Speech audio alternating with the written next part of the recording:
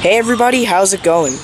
Thank you so much for tuning in, and for those of you who haven't visited the channel, welcome to X Writes Cars. Today, let's go ahead and take a look at this 2015 Mercedes-Benz SLK350. This will be a short take on the SLK. We'll show the engine, go over the performance data, as well as show you a few of the features on both the interior as well as the exterior.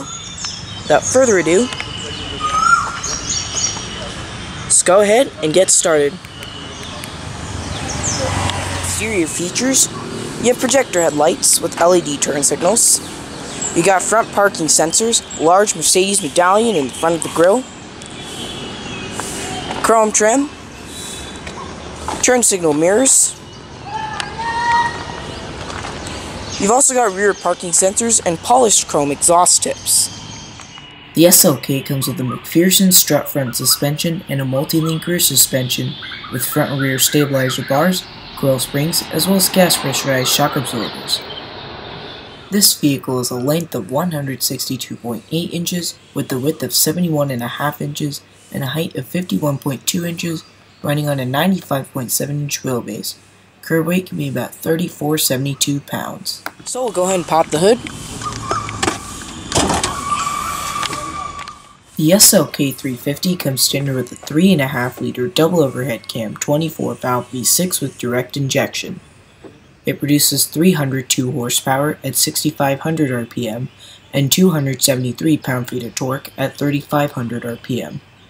0 to 100 kilometers an hour or 0 to 62 miles an hour is rated at 5.4 seconds with a top speed limited to 155 miles an hour. This car is rear-wheel drive and has an 18.5 gallon tank requiring 91 octane petrol fuel. Miles per gallon ratings can be at about 21 city and 29 highway. Exterior color is known as iridium silver metallic, featuring a full black leather interior with aluminum accents across the dash as well as the doors. The SLK comes with speed proportional electromechanical rack and pinion power steering on a 3-spoke leather-wrapped steering wheel with silver trim all around, and multifunction controls in the top spokes. The SLK comes with a 7-speed 7G-tronic automatic gearbox with sequential or manual shifting on the column or on the paddle shifter, dependent on whether you're in comfort or sport mode. Comfort for sequential and sport for manual.